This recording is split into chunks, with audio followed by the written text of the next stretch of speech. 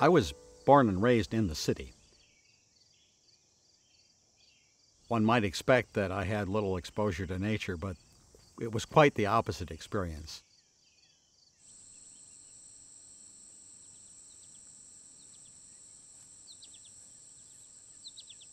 In my growing up, the first thing that we learned was to give praise to God for the magnificent creation.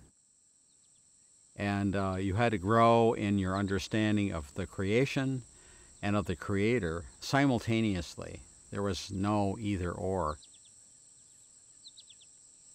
This marsh, this great marsh on which I live, this is a habitat that I and my family share with a lot of other creatures.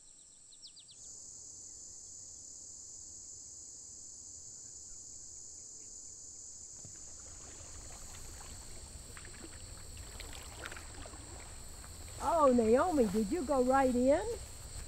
All right.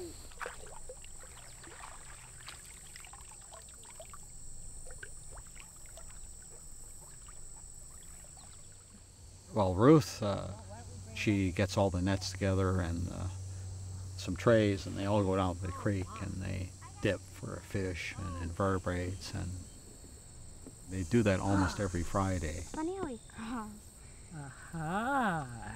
Does he need to be in the water can he go out of water?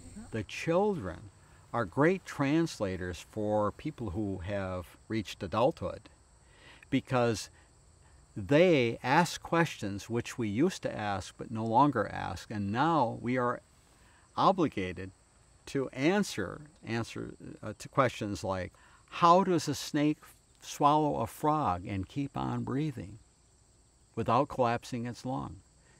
And of course, scientists try to remain children their whole lives so they can continue to ask these questions, but most of us lose that capacity. Isopods. Oh, look, here's a baby leech. It starts there, but then as you gain knowledge in science, and science really is more of an activity than a body of knowledge, what you discover is that there are highly disciplined ways of looking at things very, very carefully for long periods of time. You open yourself to all of the lessons being taught. You're not in a hurry to get off to somewhere else, and that beholding is really very critical. And interestingly, in the scriptures, we have the same kind of admonition when you look at creation.